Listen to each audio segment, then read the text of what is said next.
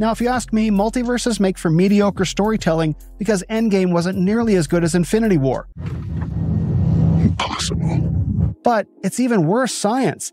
It's just another way of saying it happened by chance. Or like, if you roll enough dice, they'll not only land on the right numbers, but then get up and start rolling themselves. The multiverse idea doesn't solve the problem. It just pushes it back one level, needing even more impossible accidents. We're supposedly in one universe out of countless others, with settings tweaked just right for the perfect conditions for DNA to form and make humans. And that's what I mean by accidents stacked on accidents stacked on accidents.